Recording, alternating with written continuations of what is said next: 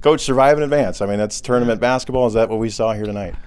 Yeah, I mean, I think you saw a little bit of that, but I think you saw some – I'm hoping you saw some grit and some resiliency. And, you know, when you're taking the other team's best shot and, you know, you're a little bit frustrated and maybe it's not going the way you wanted, be able to just dig your feet in a little bit deeper and say, hey, it ain't happening tonight. I was proud that I think our guys did that tonight.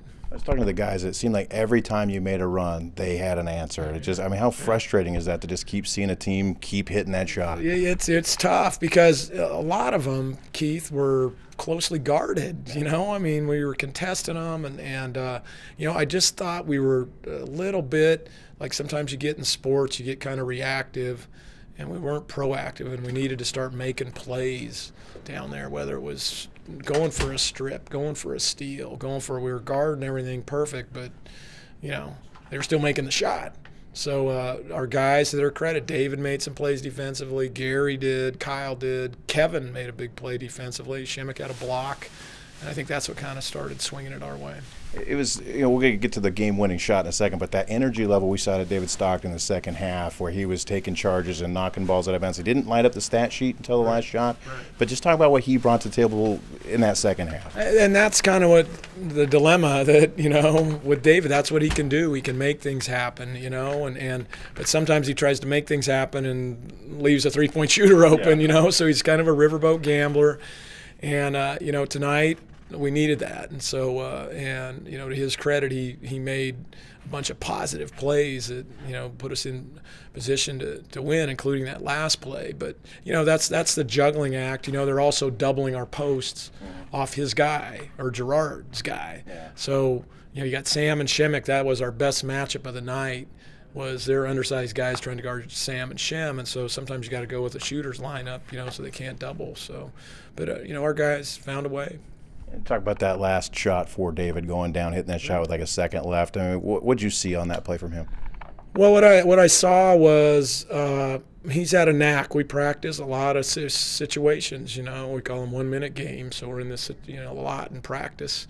And he's got kind of a little magical act where he just makes those shots. I mean, no matter if he's on the blue team or the red team, he'll hit a half quarter. He'll hit it. I mean, he's just got a knack for that. So I decided to put the ball in his hands and put the shooters in the corners. And I didn't want him to go too fast was my only concern. He did a great job, you know, so they wouldn't get something going back the other way. And he just, you know, he made a big-time shot. That's a shot of a lifetime, you know. You talked last week about the different format and a day off to prepare for you for lower seed. Do you think that we saw that in the first half, a team that was rested and practiced and ready? Yeah, no question. I mean, you talk about a thing that's built for a 10 seed and a 8 seed. I mean, same with Loyola. I mean, this doesn't need to be fair if you finish 10th or 8th. You know, it needs to be really, really hard. You need to play 5 days in a row if you want to get to the NCAA tournament, you know, not a couple days off, a couple back massages, and, you know, whirlpool and get to hang out. I mean, it's just, that's not right. Nobody else does it like this. So we need to take a hard look at that. But that, I don't want that taking anything away from Santa Clara. I watched Santa Clara the other night and just had a sick feeling in my stomach like, boy, these guys are playing good.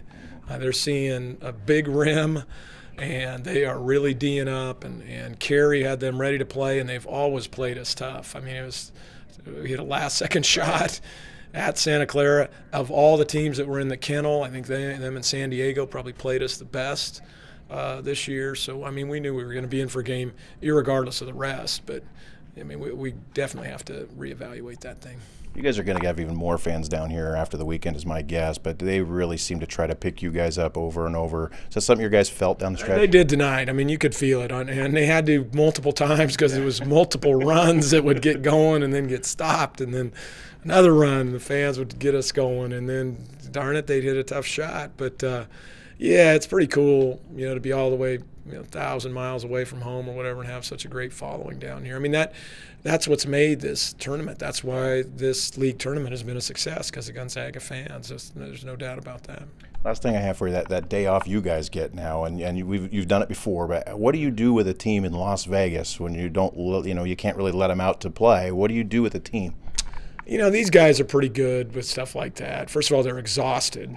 Probably. Tonight, a bunch of them have family. Almost all of them have their families down here. So, you know, they'll go out with their families a little bit tonight. We'll get them back together for film once we see who we're playing. And then it's just tomorrow's just business as usual. They'll have, you know, 2 film sessions, 2 practice sessions, and then, you know, a team meal and probably another film session 11 o'clock at night. And then it's time to rock and roll.